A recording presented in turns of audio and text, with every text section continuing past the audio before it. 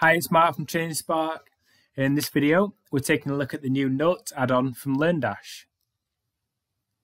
Now, you may have seen in the past couple of months, LearnDash acquired two other plugin developers who developed plugins for LearnDash and have brought their plugins into their own portfolio and released these as premium add-ons. So in the past couple of months, we've seen Groups Plus, which used to be called Classrooms, and Gradebook added to LearnDash's own plugin portfolio. What they've done now is release Notes as a premium add-on here for LearnDash. And what Notes does is enhance the learning experience by making it possible for learners to take notes throughout the course. It allows them to save notes within any page or topic or lesson, so you can just create a little note box that they can type into. And what they can also do with that is share that with instructors on the platform. So it also adds a way that instructors can communicate with learners and create a dialogue between them. So let's give this a go. What we're going to do, like any of these, is just use the LearnDash demo site, which you can get to at demo.learndash.com. And all you do is put in an email address and then click Get Instant Access. And what this will do is create a sandbox environment which has LearnDash on it, as well as some sort of ready-made courses and content that you can have a play around with. And it also has all of the plugins and themes and premium add-ons that you can test alongside LearnDash. So it'll just take a minute or so to build this sandbox. But once that's done, we can get in there and have a play with it. So what it does is it creates this platform for 48 hours that you can then use to test out the functionality. So we've got LearnDash here on the left-hand side. What we firstly need to do is head to Plugins and then scroll down, and we can see that we've got this Notes by LearnDash plugin here, which we need to activate.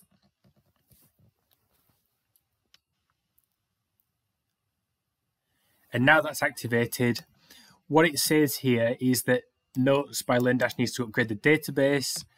So it recommends that you do this first. So I'm just going to click Update now. That doesn't take long, that's done now. So what we'll find now is that now we've got that plugin installed, we now have Notes here underneath the LearnDash LMS menu item. So let's click into that. We can see a list of notes that have been taken here, but what we want to do is firstly head to Settings and just show you a bit about how you integrate this into your course. What happens is you can put into any LearnDash topic, lesson, course, or even posts and pages that are completely separate to LearnDash, one of these shortcodes, and what it will do is add a note box or a note pop-up that allows the learner to type these in. And they can also see these on a list of their historical notes. So let's give that a go now. What I'm going to do is head to Courses. I'm just going to open that in a new tab and open this Essentials of Healthy Smoothies course here. And I'm going to open up the course introduction. And what I want to do is add a note box underneath here. So I'm just going to edit the lesson.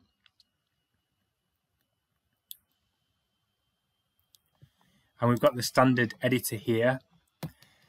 What I'm going to do is copy this LLMS add new note shortcode here and just drop down a line here and paste that in. And then just click Update. So you may have seen shortcodes before. They're just a way to add features into your post just with a bit of code like this. And now that that's been added, that will be replaced with the note box. And you can see here what the notes look like. So you add a title and some content to that. And you can use this editor here and add some HTML formatting to this note. So I'll just say an example note here. this is my example note, and as you'll see, you can add some formatting to that, and add headings, things like that.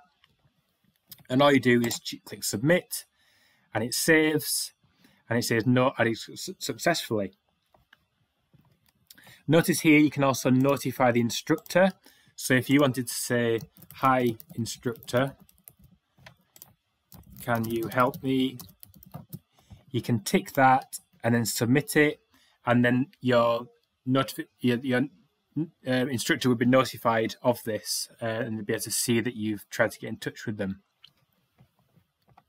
So that's that bit. That's the basics of adding a note input to a page. Let's now look at a different way you can do this. You can, instead of having a pop-up, the actual box on the page, you can have a pop-up instead. So let's remove that one and just put in LLMS add new note pop-up.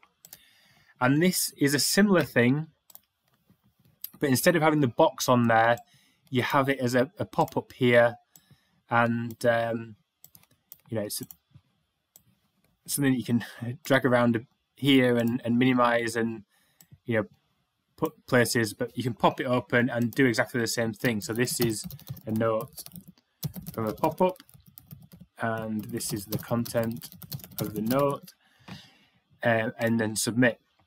And it works in the same way, and it's just a slightly different way you can have that on the page that doesn't take up space. You might want to bury it away somewhere, like up here, and then I think the idea is that it, I think it pops up when the page loads. I might be wrong, or maybe it depends on whether or not it's been expanded or minimized previously.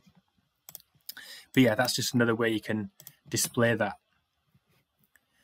The other one here is a way to show the notes list, so you can see a list of any notes you've taken previously on that page or post or topic or lesson.